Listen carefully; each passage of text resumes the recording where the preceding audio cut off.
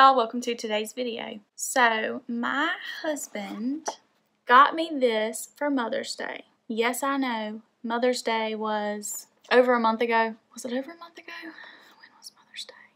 Yeah. Anyways, it's been like a month.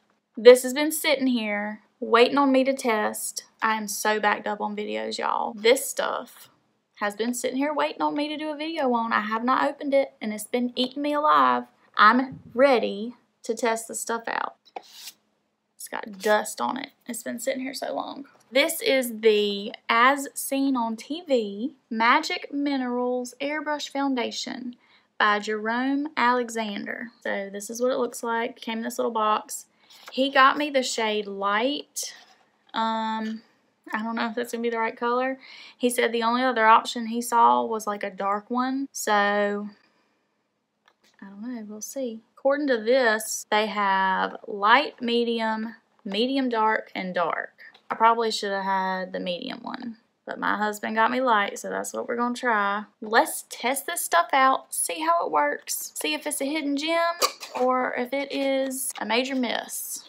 Alright, so we've got our Ultra Fine Mineral Powder Spray On Makeup. Silky Smooth Finish. And then it came also with this little Kabuki style brush that you use. Let's see what the instructions say, because I have never seen this stuff. So I don't know if I'm late on this, if y'all already know what it is and how it works, but I hadn't seen nothing about it, so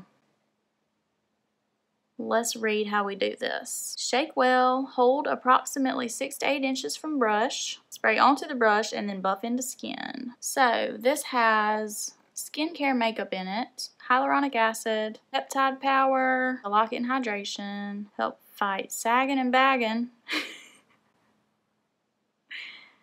with firming and lifting technology while reducing the appearance of fine lines and wrinkles. Okay. My only thing is, you would think an airbrush foundation you could just like spray on your face. What's the point in an airbrush if you're just going to put it on a brush and then put it on your face like every other makeup? But anyways, so shake vigorously before each use. Okay, vigorously. Okay, hopefully that was vigorously. Okay, so I have nothing on my face right now, like absolutely nothing. So we're going to test this out and see how it works all on its own. To break seal, press firmly, press down firmly. Okay.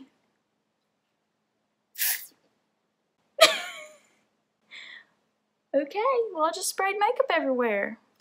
That's kind of weird, but alright, so we spray it onto the brush.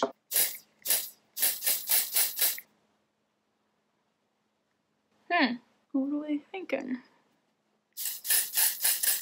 I'm just going to do this half first so we can kind of compare the difference in my skin.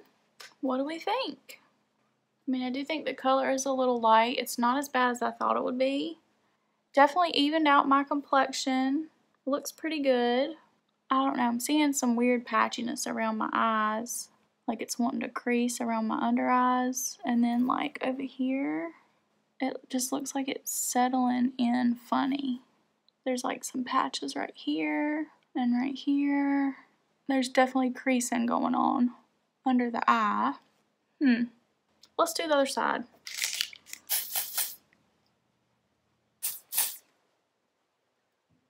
I just feel like the texture is very weird. Ugh. It's like my skin's not wanting to absorb it and it's just like sitting on top. And then like right here around my eyebrows and my nose, it's like it's oxidizing. A little odd. Definitely not my favorite foundation at all. Like I don't think it's covering what I want to cover good, but then other areas it's like patchy. It's still not covering up my freckle that I have right here.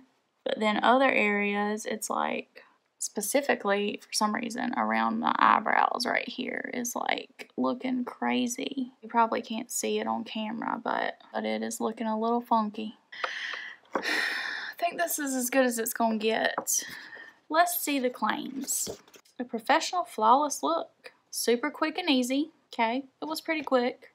Pretty easy. Neutralize imperfections and look years younger. Do I look years younger, y'all? Neutralize imperfections? Not really. I'm still seeing all my blemishes, and that's after 2 coats. And if I cake it on anymore, I'm afraid, like, look at my under eyes. Major creasing going on. Look at this. You see that line? Look at that. Lines. Ugh. And even where I touched, now there's a fingerprint. Like, it's not, I just don't know about this. And this brush, I feel like, is giving me, like, stripes on my face. Light, silky, incredibly even finish. That's a big fat negative. Y'all, like right now, I got a line going down my nose. Where did that come from? This is not an even finish by any means. It's patchy, cakey in places, creasing, not covering in other places. Buildable yet breathable, medium to full coverage. I would not say this is medium to full coverage. I would say it's like light to medium coverage. And I mean, I could go on again with another layer, but then I'd be cracking all over the place. Not a fan. I mean, in my opinion, this is a big fat flop. Don't like it. Okay, so that's my honest opinion on that one. That's a negative. Let me know down in the comments below if y'all have heard of this stuff, if you've tried it, what you thought about it. I've never even heard of it. I'm gonna go ahead and throw some makeup on top just to see how it layers with other products. And then I'll be back to do the final thoughts. Final thoughts. Y'all, this stuff is terrible. I don't know if you can see under my eye, but look. There's major cracks around my nose. Super cracks. Anywhere that I touch my face, it still wipes off. Like, even though I set my makeup, for whatever reason, it's like that stuff just sits on top of your face and doesn't sink in. Like, I just feel like my face looks terrible. Like, my highlight doesn't even sit right. Like, it's patchy looking. It's just awful, y'all. So, this is a big fat flop. I hope this video was helpful for you. Hope y'all enjoyed it. If you did, please give it a thumbs up. If you want to see more, please subscribe. Don't forget to click that notification bell so you can be notified of my future uploads. Thank y'all for watching. I'll see you in my next video.